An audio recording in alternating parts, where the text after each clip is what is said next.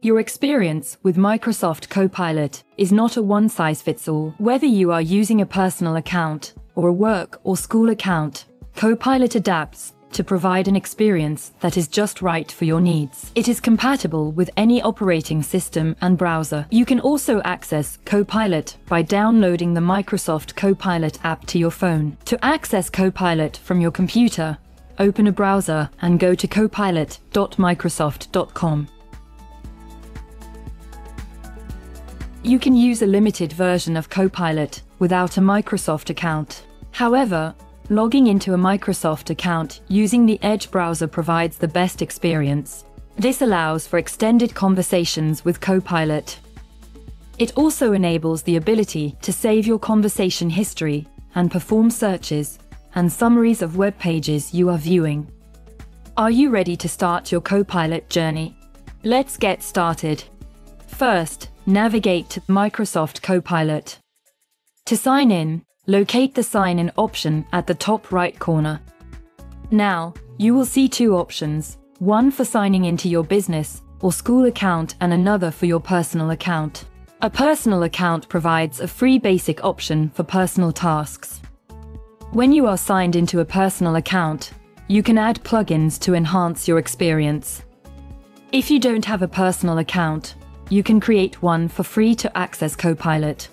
A work or school account is provided by your employer or school for professional use. Signing in with a work or school account ensures your organization's data is protected. If you are using Copilot for work or school-related tasks, you will sign in with this option.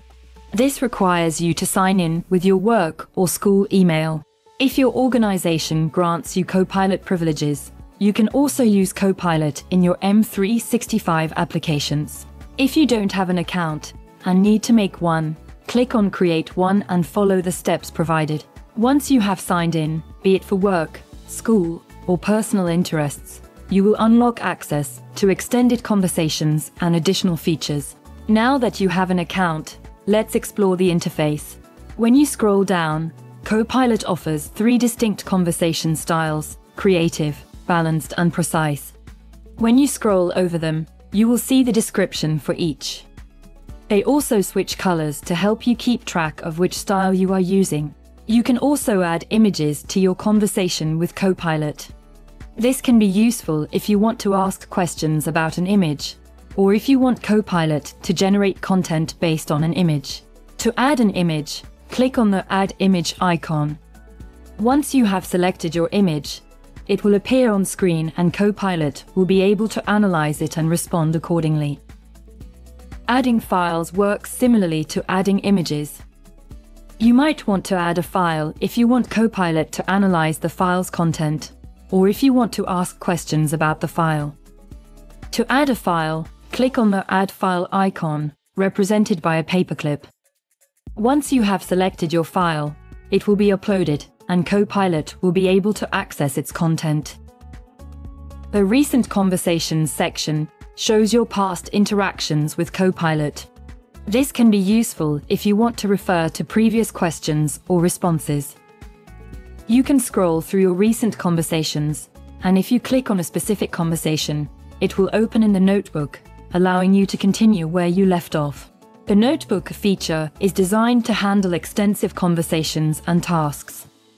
You can write up to 18,000 characters in a single notebook, which gives you plenty of space to ask complex questions, request detailed explanations, or even draft lengthy documents with the help of Copilot. Now, you are all set to dive into the Copilot experience. Are you ready to explore, learn, and create in ways you have never imagined before?